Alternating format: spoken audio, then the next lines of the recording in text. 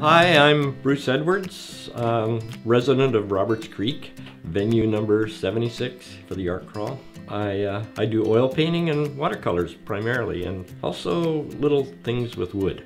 A lot of my work, I haven't really settled into a specific medium. I like to do watercolor and oil, so there'll be a variety in different sizes. I do a lot of local scenes as well as people. I like to paint people. I did a trip this winter in Vietnam for 3 months, and so I have work from my travels as well. As an artist on the Sunshine Coast, I'm sure I speak for the other 140 some odd to say, you know, this is going to be a really good thing. So we really look forward to seeing you. It'd be really a lot of fun.